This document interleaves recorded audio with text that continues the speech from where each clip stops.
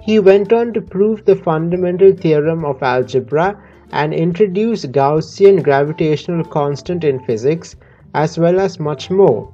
All this before he was 24. He was a perfectionist. He didn't publish much of his work, preferring to rework and improve theorems first.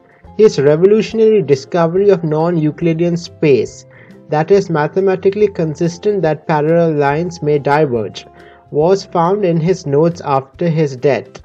Here is a list of his accomplishments in algebra, geometry, number theory, calculus, statistics, knot theory, and other mathematical areas.